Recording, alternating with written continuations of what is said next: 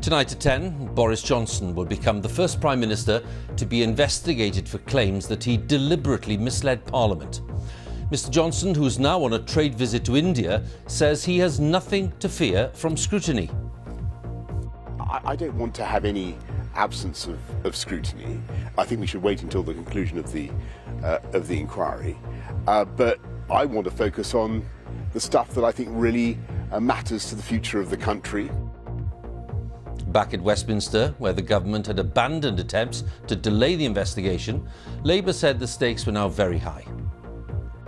This is about honesty, integrity and telling the truth in this place. And it's an important principle and it's one we all share. We'll have the latest from Westminster on a day when more Conservative MPs called for the Prime Minister to go. Also tonight.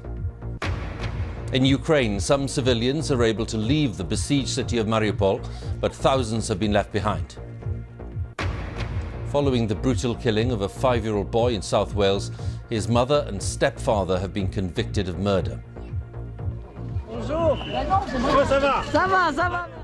We're on the campaign trail of Marine Le Pen, who's hoping to become President of France on Sunday.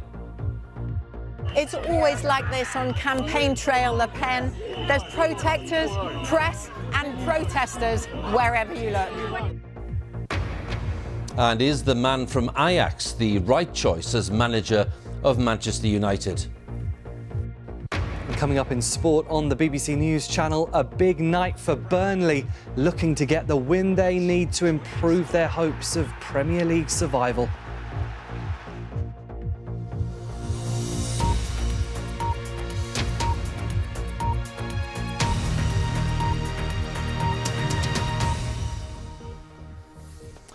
Good evening. Boris Johnson is set to become the first Prime Minister to be investigated for claims that he deliberately misled Parliament. It's the latest stage in the controversy about lockdown gatherings held in Downing Street. The Committee of Privileges will investigate and produce a report, and it has the power to recommend sanctions if the allegations are upheld. But the committee will not start its work until the police have completed their investigation. The Prime Minister is currently on a trade visit to India, and our political correspondent Ben Wright is travelling with him.